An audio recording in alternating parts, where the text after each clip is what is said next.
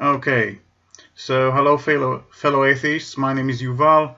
I'm originally from Israel, right now living outside of Israel, but still follow Israeli politics.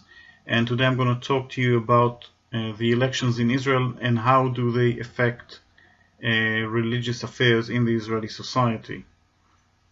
Just a bit of a background, Israel is a parliament called Knesset, composed of 120 members, Knesset members, and normally every 4 years Israel has elections, and then the seats are allocated according to the proportion of the votes that each party gained in the elections. These elections were expectedly very good for the right wing and for the religious parties. So what happened in these elections was that the ultra-Orthodox religious parties got 16 seats in the parliament, again out of 120, and the religious right-wing party got another 5 seats in the parliament. So in total, the religious parties, the purely religious parties, got 21 seats out of a parliament that is composed of 120 seats.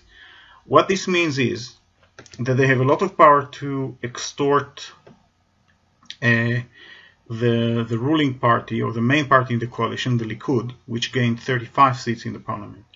And they can pretty much get away with making more and more demands to allow religion encroach into the Israeli public sphere.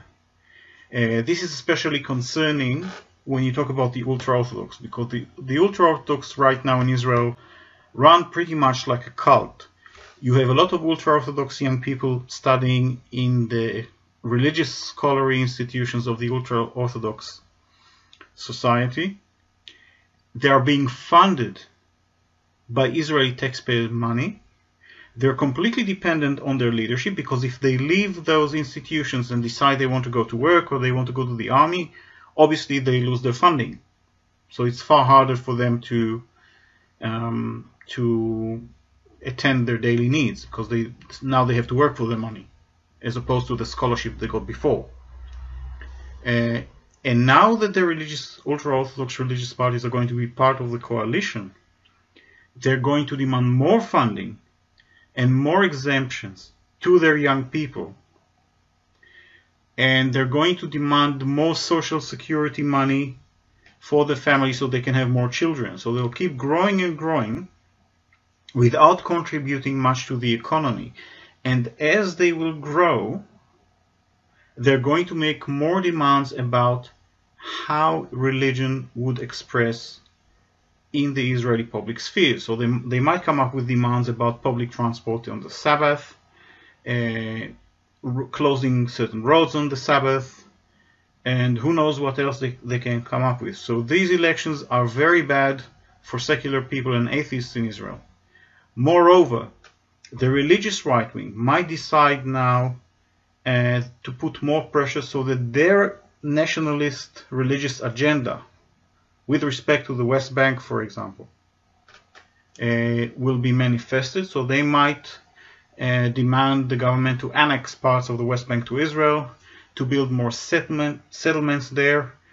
And just so you'll be aware, some members of this party and some of its supporters clearly say they're not that happy with democracy. As far as they're concerned, democracy is only an interim stage on the way to a better state that will be run according to Jewish traditional law.